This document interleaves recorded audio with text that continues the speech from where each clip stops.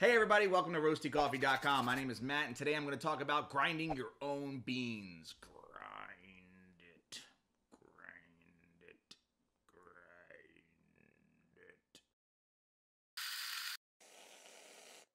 So I have 5 rules here at Roasty that I came up with for grinding your own coffee beans.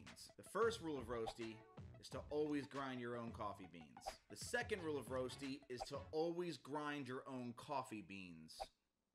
The third rule is to use a burr grinder and not a blade grinder or a blender. Blade grinders just chop up the beans, and sometimes the blades can heat up and actually roast the coffee beans a little more. So now there are 2 types of burr grinders you can use.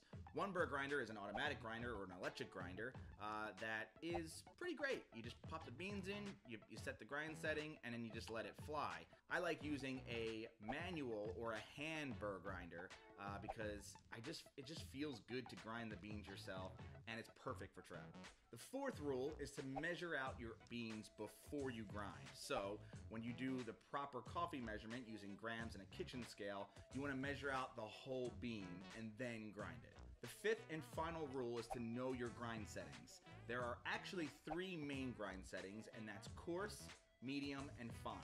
Then there are grind settings that are above, below, and in between those settings. The first and the largest setting is called the extra coarse setting, and that's when the grind sizes they're actually really kind of big, almost like big pieces of sea salt.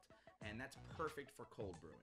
The second grind is the main coarse grind, and the coarse grind is a good setting for French presses and anything with a mesh screen.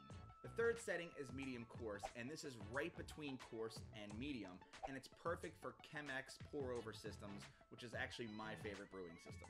The fourth setting is the medium setting, and this is the ubiquitous setting for all commercially ground coffee. And it's perfect for drip brewing coffee, which is why it's perfect for commercial brewing coffee. So if you're making coffee with a drip brewer, use a medium grind setting. The fifth setting is a medium fine. This is between medium and fine setting, and this is perfect for pour over coffee. The sixth setting is the fine setting, and this is the final setting of the 3 main settings. I'm using the word settings so many times. And then finally, the 7th setting is the extra fine setting. Remember, these are just guidelines for settings. You can actually experiment with any setting and any brewing method. So if you really like a fine grind with a French press, you can totally do that. And if you like to try a coarse grind with an AeroPress, you can do that too. Experiment, find what you like, and then stick to it for as long as you want. So that's it. Those are the 5 rules for grinding coffee. And if you have any more questions, of course, you can go to RoastyCoffee.com. And until then, enjoy. Do you remember the first rule? It's always grind your own beans. That was a freebie.